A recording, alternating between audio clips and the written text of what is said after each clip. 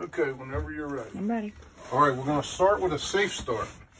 To do a safe start, we're going to show the examiner that the bus is in park, the parking brake is applied. We are going to turn the key to run and wait for the wait to start and ABS light to come on and go off. And both of those lights have came on, and now they went off. So now we're going to start the bus. The bus has started.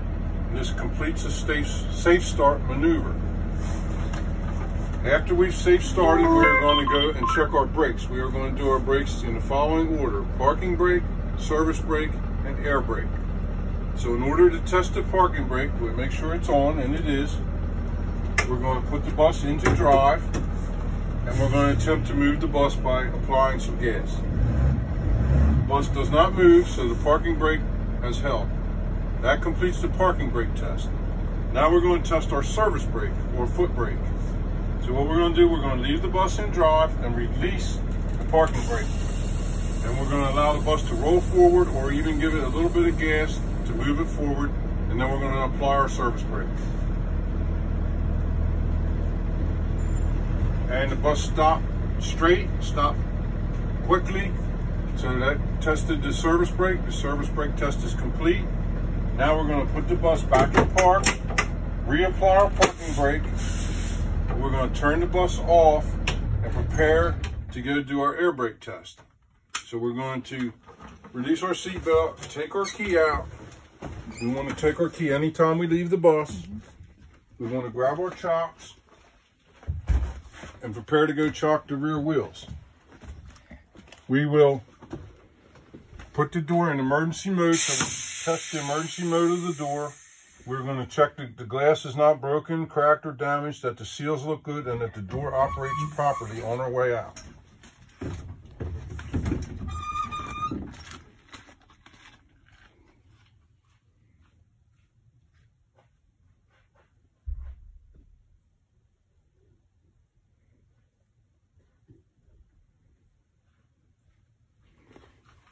We have just set the chocks on the outside rear wheels.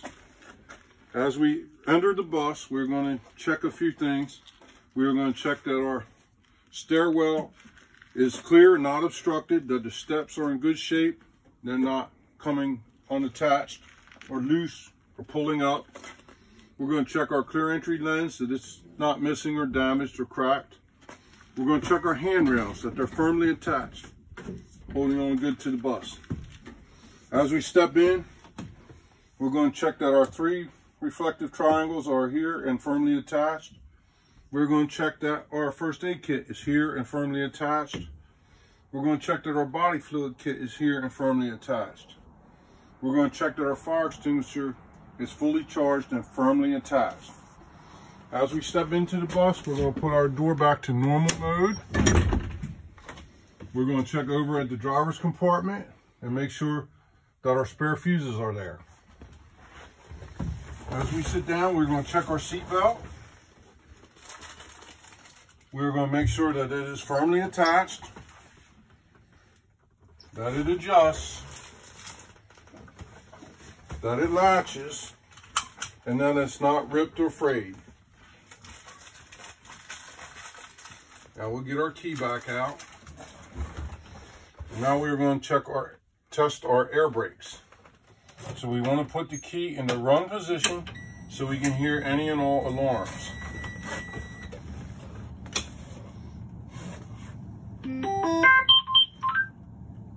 All right, our first test is going to be when we push in. We're going to take our parking brake and release it by pushing it in. After the air settles, we're going to watch our 2 air gauges and make sure that they don't drop more than 2 psi in 1 minute. Now we're going to say that a minute has elapsed, so we're going to do our second air test. We're going to put our foot on the service brake and put steady pressure on the service brake.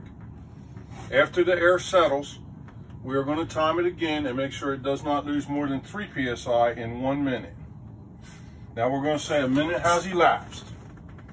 So what we're going to do, we're going to pump our brakes, or fan our brakes as it's called, to bleed off air.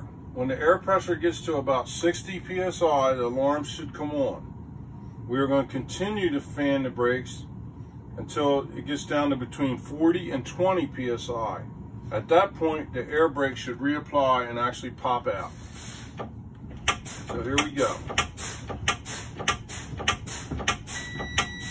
And there we have our alarms have activated at 60 psi. We're going to keep pumping the brakes down until our parking brake activates.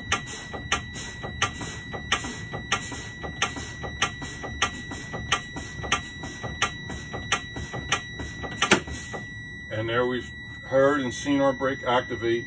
So now we will start the bus to begin the process to rebuild our air pressure. The bus is started, air pressure is starting to rebuild. We will point out right here on these two gauges.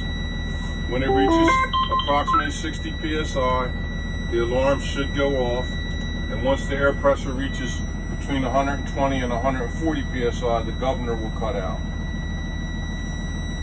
As that's rebuilding, we will point out that our water temperature is rising. It's at a normal temperature.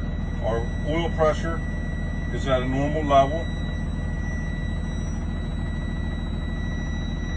And our DEF is more than adequate because it's 3/4 full.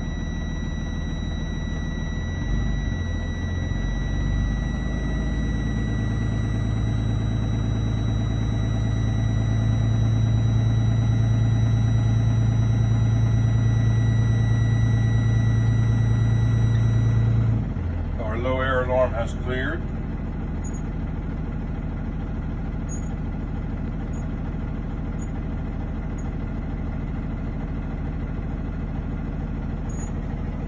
And we can see by the 13.9 volts that our alternator is working and there's no alarms in that area. Good? Very good. How would you end the test? Well, we could keep going, but